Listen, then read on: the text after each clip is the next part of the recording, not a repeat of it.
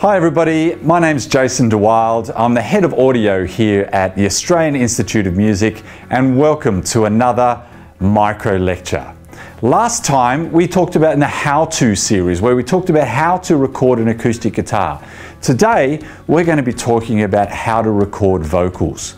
Now the thing about with vocals is it makes such a huge difference to the distance between the vocalist and the microphone. So we're going to be looking at that today, and also we're going to be looking about the effect of the pop filter on the sound of the vocal as well. So for that we've got our vocalist Katie Carr, who's great, and you can check her out on YouTube as well. Also, if you want to look at the acoustic recording micro lecture, it's right here. Let's get started.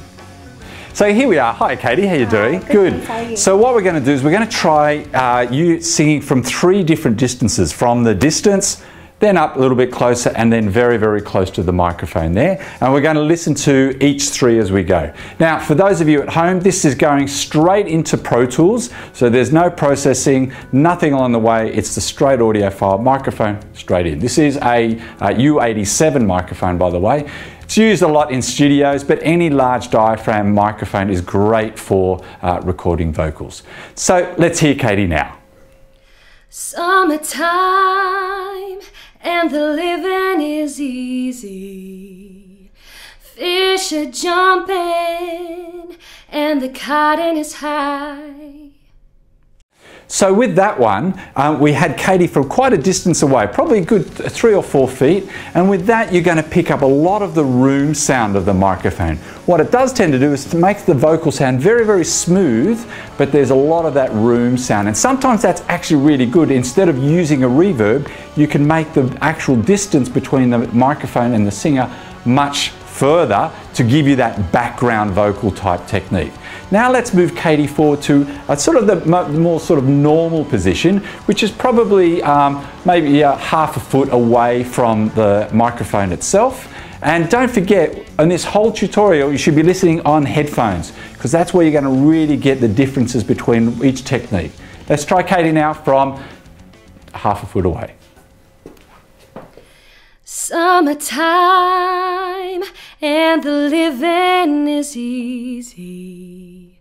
Fish are jumping and the cotton is high. So with that one, it's a much more normal distance, but the whole advantage of that, it's picking up little subtleties of the vocal performance. The little S's, the little T's in the line, and that makes it really, really nice and just very nice and crisp as well. Now what we're going to do is we're going to move it forward very, very close, and this is great if you want to pick up that sort of more intimate kind of line, the one where you need the vocals to be really close to you. But what it's also going to do is it's going to increase the bass, and as you get closer to these microphones, the bass gives a real prominent boost, and we're going to hear that as Katie gets literally inches away from the mic. Let's have a listen to that now. Summertime and the living is easy. Fish are jumping and the cotton is high. Alright, so you notice with that one, it's very, very close, very intimate, and it's really good to get your vocalist to do that on certain lines that really require that. But the big problem that we heard was that little plosive in the word jumping, okay? So what we're going to do to sort of combat that plosive is introduce the pop filter. It's given the name so to stop the plosive happening into the microphone, that push of air that goes into the mic, and we're going to put the pop filter there to sort of get rid of that. And let's have a listen to how that goes.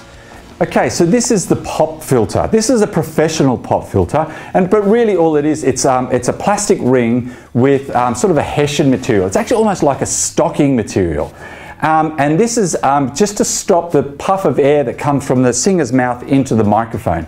Now you can actually use a coat hanger with a stocking material wrapped around it. It's going to do exactly the same thing. So we're going to put the pop filter quite close.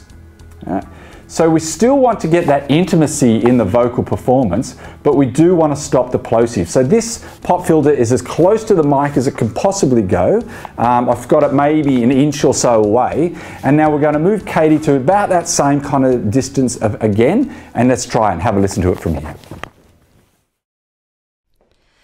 Summertime and the living is easy. Fish are jumping and the cotton is high. Okay, so you've seen how the distance between the sound source and the microphone makes a difference to the sound. Now that's quite obvious, but why would you actually do that? Well, you know, some people, they say, I want the vocals to sound like they are in the background. I want it to sound like it's further away. And most people rely on things like reverb and things like that to help it, but by actually miking it from a distance gives that a more natural background sound to give you that, so your recording has actually been made from further away. When you come in closer, you're going to get more of the direct sound, which is good. And then when you come closer still, you're getting that real intimate sound. And that may be what you're going to want for certain lines, that really where you want the emphasis happening. So use the distance. Don't forget the pop filter to get rid of those plosives. And don't forget to check out the other how-to micro lectures and all the other micro lectures in the series. Until next time, take care.